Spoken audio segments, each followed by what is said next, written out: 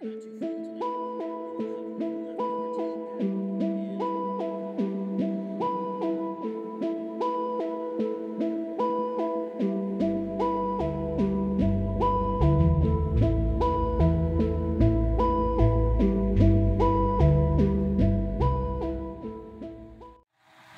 everybody, this is Jeff from Build an Aquarium Workshop, and today we are going to be talking about this red mushroom. And if you look on the side, it's kind of pale.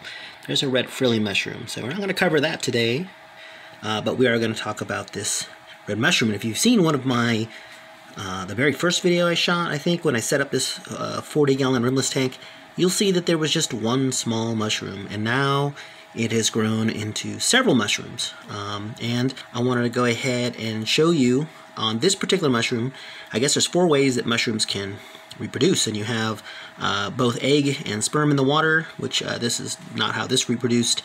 The second way would be laceration, which if you cut mushrooms up, that's we've seen that in magazines. People talk about it for decades, cutting mushrooms up and they grow back, much like a starfish's arm. So the third type is fission, okay, and that you'll have the two openings or mouths in the mushroom develop. It goes from one mouth to 2 mouths, and this just starts splitting. That's fission. And then the last method is what we have here, which is called budding. And I'll get my pointer for you and show you what I'm talking about. Okay, and it was much easier to see now. But this latest little tiny head here, so I'll get my little pointer in there. There we go. So this right here, okay, is the tiny little baby red mushroom, and you can see here this fleshy part of the base of this mushroom must have shot like a runner, I call them, over here, and then it starts. As you can see, it's still kind of pointed there.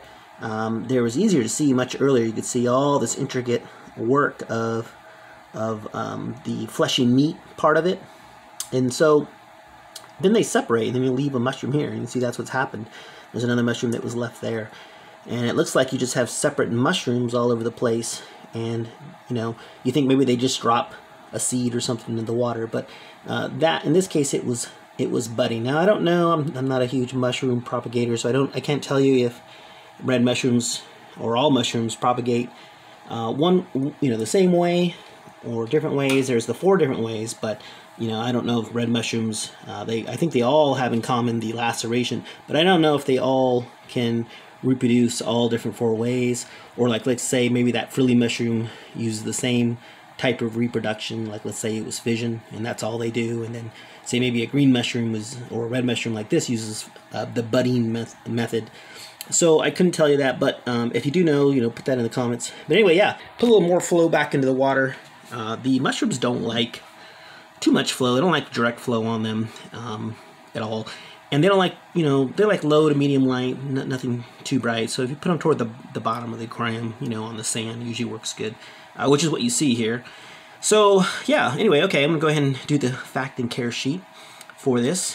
Feel free to share any information you have about mushrooms. Mushrooms do very, very well for me. You see in this tank, I have, the blue mushrooms. So over here is the blue mushrooms. I hope you liked the video. Like I said, feel free to comment, and if you have any useful information about this, that'd be great. Thanks for watching, folks. Happy reefing. Have a great day.